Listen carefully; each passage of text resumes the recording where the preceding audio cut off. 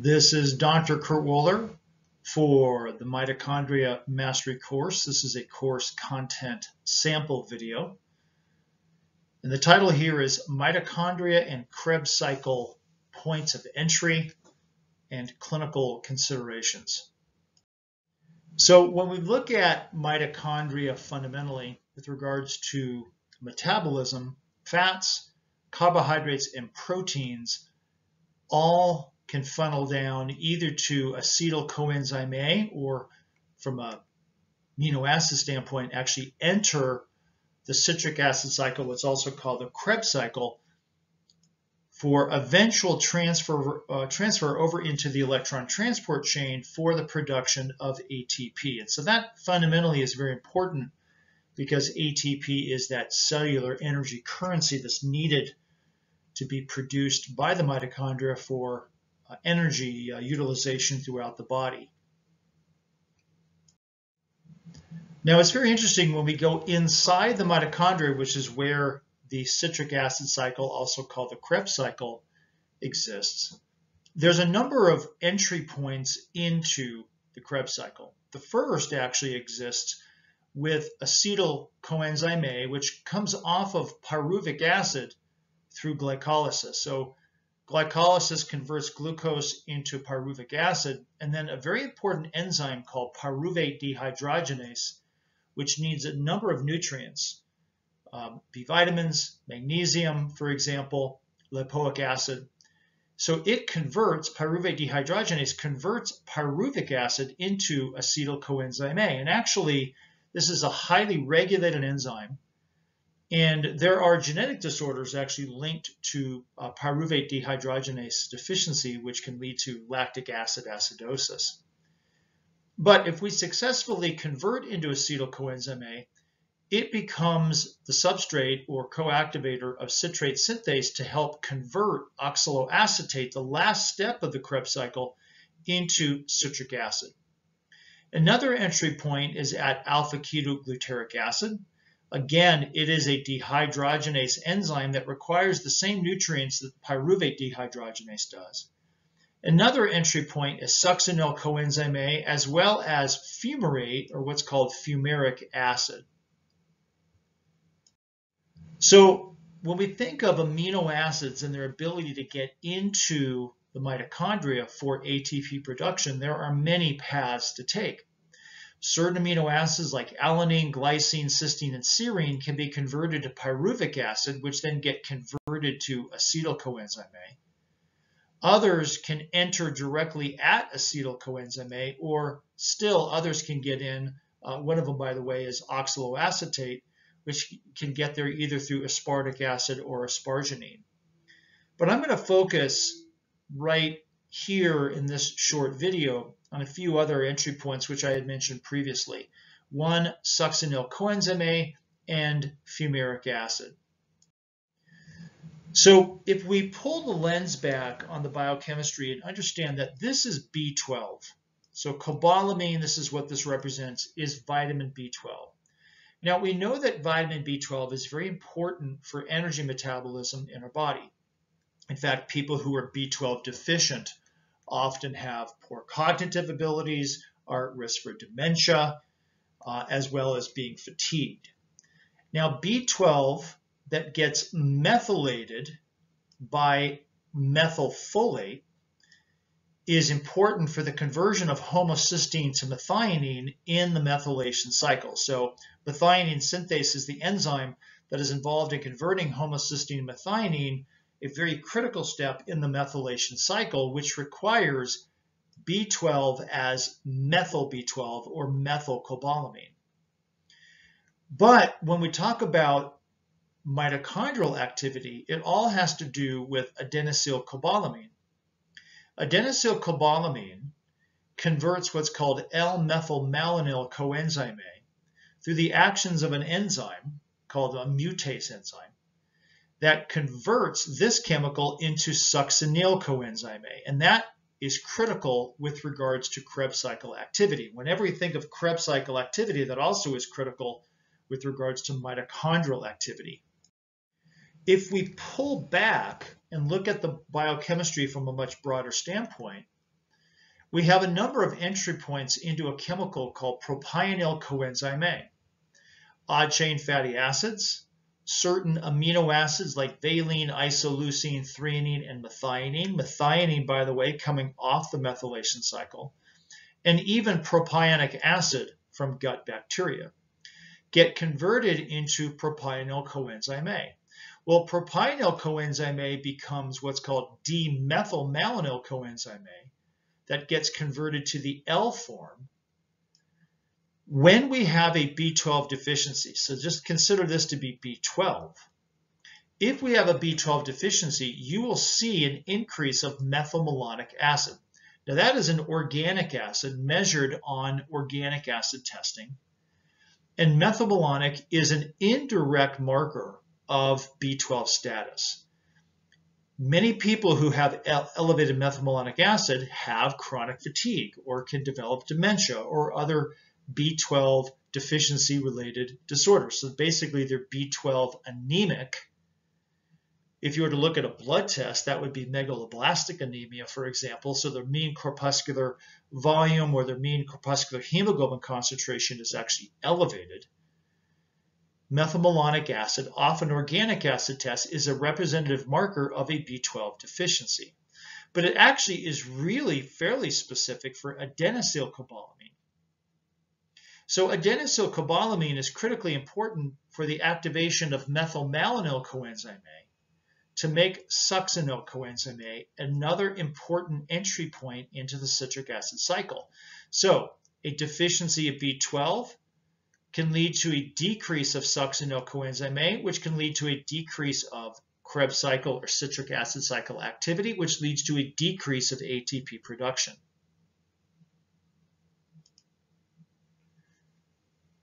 The main thing that feeds into this pathway are these specific amino acids.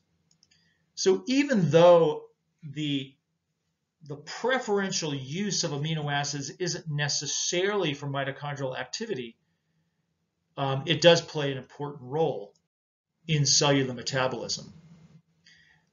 There's another actually interesting, important entry point into the Krebs cycle with regards to mitochondrial activity, and that is at the level of fumarate, also called fumaric acid. If you've ever done organic acid testing, specifically if you've done organic acid testing from Great Plains Lab, on page 2 of that test is this catecholamine neurotransmitter chart. Now this is mostly used to try to determine the functional status for the production of dopamine as well as norepinephrine, primarily through the evaluation or the viewpoint of what's called dopamine beta hydroxylase, which converts dopamine to norepinephrine. Well, it turns out there are amino acids that are important as a precursor to dopamine, namely phenylalanine and tyrosine. And each one of these steps requires a specific enzyme. Phenylalanine hydroxylase converts phenylalanine to tyrosine, and tyrosine hydroxylase converts tyrosine to dopa. So let's focus right here on the conversion of phenylalanine to tyrosine.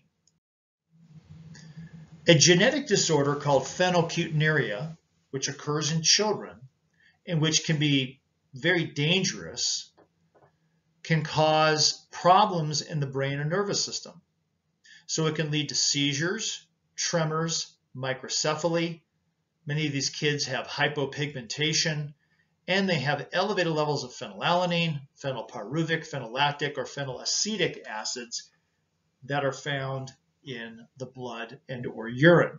A lot of these kids actually have a musty odor to their urine. So a block of phenylalanine hydroxylase leads to phenylketonuria. In fact, this is one of the more common newborn screening assessments that's done for all kids to evaluate for the existence of PKU.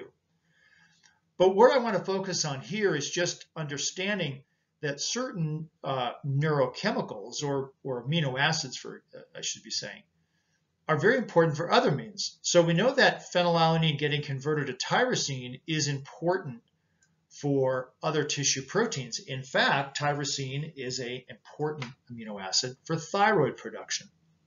It helps form melanin, or the pigment in our skin. It helps form catecholamines like dopamine. But with regards to the mitochondria, it forms a chemical called fumarate acetoacetate. Let's look at that. Fumarate acetoacetate is a chemical coming off of tyrosine metabolism. It turns out that fumarate enters the Krebs cycle at the level of fumaric acid. So it's another entry point. Acetoacetate is a ketone that can also be used as an energy source. So when we think of the multiple entry points into the Krebs cycle, it's not just acetyl coenzyme A, although that is critically important. And so the inability to form acetyl coenzyme A is a big deal from a clinical health standpoint because it can lead to fatigue, as well as in severe conditions, it can lead to mitochondrial shutdown. That can manifest as neurological disorders. It can lead to cardiovascular problems, immune system disorders. In children, it may lead to seizures and lack of development. So pyruvate to acetyl coenzyme A is dependent on a wide variety of different nutrients. The glutamate to alpha-ketoglutarate, which I had mentioned, also requires those same nutrients that the pyruvate to acetyl coenzyme A conversion requires. This is one way that we regulate glutamate levels. If we have faulty function in the ability to convert glutamate to alpha-ketoglutarate, that can lead to excess glutamate in the brain and nervous system, which can be a trigger for neurodegenerative diseases. Pyruvate to oxaloacetate is an interesting chemical reaction in that this is one way to maintain Krebs cycle activity even though we may have high amounts of acetyl coenzyme A that have been produced. So it's sort of a pressure valve, if you will, metabolically. I just mentioned that propionyl coenzyme A gets converted to succinyl coenzyme A through the actions of B12 as well as biotin.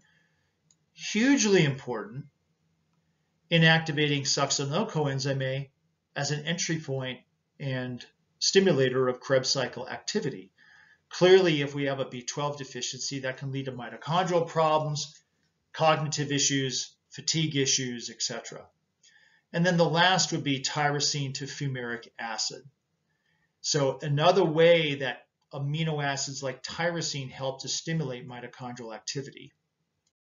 Now, as part of the Mitochondria Mastery course, we not only talk in depth about what we just discussed, but one of the ways that we evaluate this is learning how to use certain functional and integrative medicine testing to look at mitochondrial activity more in depth and then look at the clinical correlations. So for example, this is just a screenshot of a Krebs cycle and amino acid metabolite section of an organic acid test.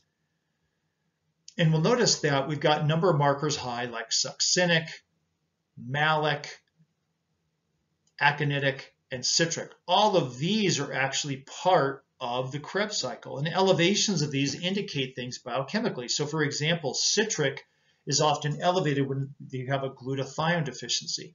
Succinic is often elevated in the presence of chemical and heavy metal exposure. Methylglutaric and hydroxyglutaric, or 3-methylglutaric, 3-hydroxyglutaric, for example, are linked to leucine and lysine metabolism. And this has implications for people as well because these things can indicate either genetic shutdown or nutritional deficiencies that are compromising the ability to actually convert amino acids into mitochondrial substrate for ATP production. And there can be different cognitive issues that are involved or fatigue issues that can be involved with those reactions as well. And so that becomes a critical component of our ability to analyze things biochemically in the clinical context of a particular patient. Now, I'm Dr. Kurt Woeller, the clinical educator for the Mitochondria Mastery course. Now, I've been an integrative and functional medicine physician since the late 90s. I'm a speaker. I speak throughout the United States as well as internationally on different concepts related to integrative and functional medicine. I'm an author, educator, and practicing clinician. I've been a clinical educator for Great Plains Laboratory for many years, as well as Integrative Medicine Academy, which hosts the many mastery courses, including the Mitochondria Mastery Course, which this content is taken from. I'm co-founder and education director of Integrative Medicine Academy and Functional Medicine Clinical Rounds, which is a membership site for healthcare practitioners. In my private practice, I specialize in working with individuals on the autism spectrum, chronic, as well as patients or people dealing with environmental induced health conditions. I would encourage you to look at the information on the Mitochondria Mastery Course website. One of the key components of all of our mastery courses, including the Mitochondria Mastery Course, is think critically and always think clinically. When evaluating this information, looking whether you're studying the biochemistry, whether you're looking at supplements, whether you're looking at lab tests, is applying that information in a really critical clinical standpoint for the best outcome for your patients and clients.